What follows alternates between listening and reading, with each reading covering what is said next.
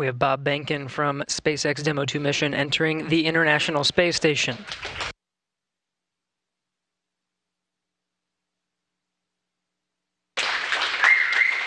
Followed by Doug Hurley.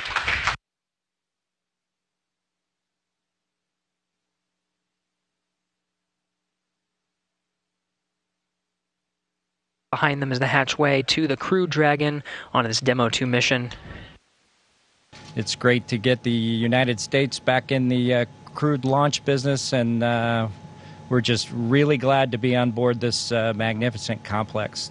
If you guys got any sleep on your way up there the last, I'd say I get 19 hours. The first night is always a little bit of a challenge, but the Dragon was a slick vehicle, and we had good airflow, and so we had an excellent evening. And